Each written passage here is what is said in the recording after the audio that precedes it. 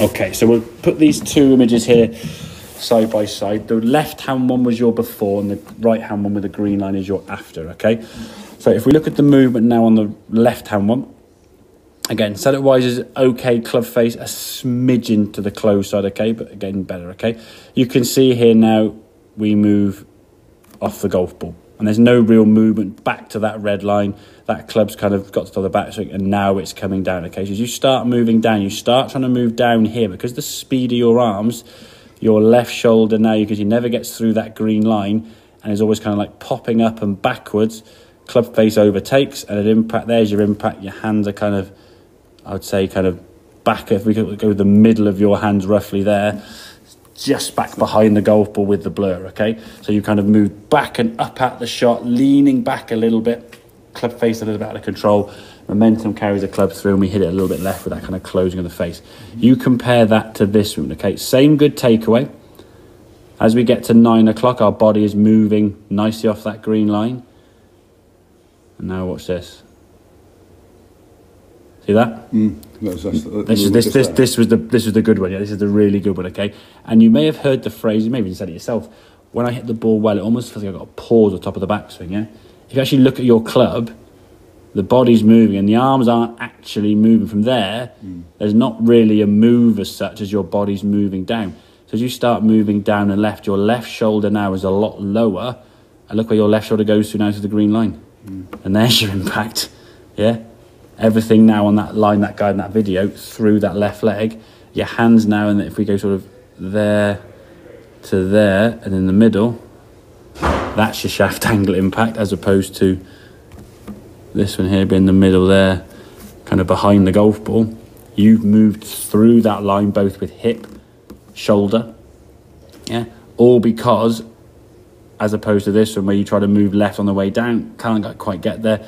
As you're coming to now, your left is sort of popping up, leaning back a little bit. This one now, as you're coming to the golf ball, because of this sort of just slight bump and move that way a little bit earlier, your left shoulder now is not popping up quite something. Your left shoulder now is almost level.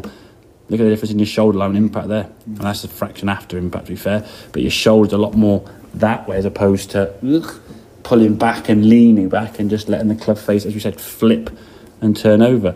Now then when you turn through, you're able now to extend up through the shot and stay on that green line. Whereas this one here now, you've got to then move a long way up to try and get over there afterwards, yeah? And in some way, that can put more stress on your joints anyway, because you're kind of moving from here, back here, into like, whoa, you've got a lunge at the ball, yeah? Rather than moving with the body and then just letting that kind of, that trigger restart, yeah? But that's as far advanced as this one, but... Oh, no, yeah. You do get round there, to be fair. But you get round there in the same position, but in some ways, it's just, there's more effort to do that after the swing. And in some ways, the inflammation's been given down here where the ball was, okay? So getting that sensation of moving the body a smidgen earlier in the back, okay? So if we think that's 9 o'clock with your arms, at this stage now the club is still working back to the right side. As the club moves to your right foot, your weight and your shift of body movement is to the right, perfectly. As you get to back here, now the club starts going up, your body's not shifting as much now, and now as we start this, there's that rock and bump. So it's like, whoop, there. Really, really good. I've seen people make this move and they fire their hips and they're not sure where their body is, to be fair. So the fact you're doing that is, again, really impressive. You can see the movement now. The thing is now is trusting that you're not going to hit that hooky one. And now we can release the arms. What you tend to do is just hold the club. The fact your glove is still kind of visible there means you probably sort of kind of block the club face off a little bit, okay? Which is the same movement you did on this one here. Now, as you can see, this one was a hook left and that was a push to the right. Yeah. So the hand position is still the same, fighting that club face, but even with that glove still being visible, because you're in this position, not letting your arms sort of release as normal, you still hit the golf ball left. Yeah. So that post position here now with the arms hasn't really improved, but you can see your head staying down, the weight's more on your left, on your trail foot there. I mean, your arms there are basically in the same position, aren't they? Look how much further left you are on the right hand when your head's come through, your chest has come through, your arms, everything's moving through. Your right leg is kinked in towards your left, your right foot's getting up to on its toe.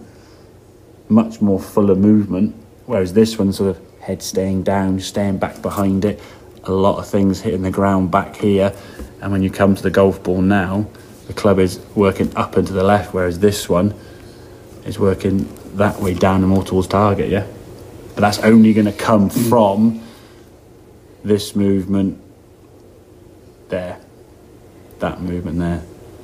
You can get that. That is, and again, I don't want to keep saying it over and over, but really impressive how quick to coordinate that. Normally, to a lot of people, it takes quite a bit of practice. Yeah, I've done this sort of same with other people in lessons before, and they might take the whole session and then even a few sessions after to really kind of get it done, even to get it even happening. Then when you embed it in, you've got it done 4 swings, and the sound on a couple of those 5 irons there, I say acoustically in here, a bit different on the golf course obviously, but in here there's a very, very distinct sound on the feeling, change. Feeling's better with the club as well. Exactly, You know when you exactly. hit the sweet spot. You can't feel anything in your hand. Yeah, there's no vibration. The ball goes, it just fizzes off the club face.